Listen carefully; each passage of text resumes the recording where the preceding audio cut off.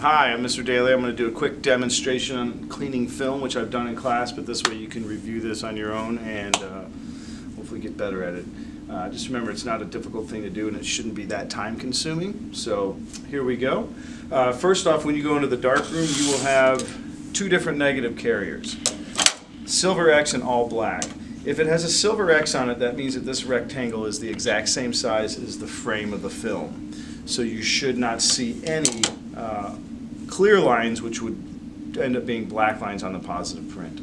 And then this is the all black negative carrier, which means that the carrier's rectangular window is slightly larger than the frame, and so you would see a clear line between frame and negative carrier, and that clear line becomes a black line on the print. I'm going to grab you a couple examples so you can see what they look like. So you can pause that.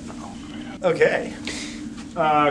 Random, but coincidentally, they both have rabbits in the subject matter, which is just completely random. I pulled these off the Wall of Fame. The Silver X would look like this. So you can see it fits perfectly, and it's 100% of the image and nothing else. And then the all black one is slightly larger, and therefore you see a clear gap, and try to center your negative as best as possible in the carrier so that black line is even. And it's really completely up to you. Some people, I actually do like the black line, but some people do not, so it doesn't matter to me. It will not impact your grade. All right, I'm going to go ahead and just use the all black one. So when loading your film, all this stuff will be done at the 3 cleaning stations. There are 2 boxes. One box has cleaning supplies, that would be Q-tips and wipes, the loops, which you can use on the light table to see your negatives up close, denatured alcohol, tape if you need tape, and then this box has all the dusting supplies. There's puffers, there's brushes that will also puff air, there's just paint brushes and even makeup brushes, so it's really your choice. I prefer a good old paintbrush because that's the way I was taught. Okay, so the chant we learned in class is, when do we clean our film? And the answer is when it's dirty. There's no need to clean it if you're taking care of it. I like to clean over something black. You may be able to see here that the image is a little bit distracting, in my opinion. I prefer to look at it over black so I can see just the dirt. Grabbing a Q-tip, grab a wipe, have it ready to go. I can do all this one-handed, in a sense. Make sure the Q-tip is clean. If they're dirty, pitch it. Make sure the wipe is clean. If it's dirty, pitch it.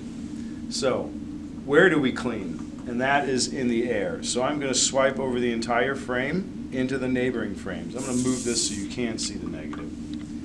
So again, swipe into the neighboring frames, and then dry it before it evaporates. The alcohol evaporates very quickly, matter of maybe 10-15 seconds, and that will leave an evaporation line, therefore dirtying your 2 neighboring negatives. But again, it's important to dry the alcohol because it will leave an evaporation line in the 2 neighboring negatives. So you clean one and then dirty the other 2. So please don't do that. Put stuff away when you're done, and that's all it takes to clean it. Now, loading your negative.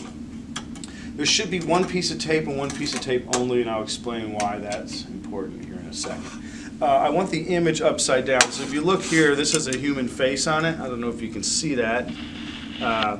I'm going to load it upside down, and the emulsion side of the film is the dull side of the film. If you actually look at the film, you'll see that that has the light-sensitive material on it, and this is just plastic. So I'm going to load that underneath all 4 metal pegs, not touching the film, just the perforated edge. You can load it in like that. You can actually slide it in like this, and then upside down, emulsion side down, dead center.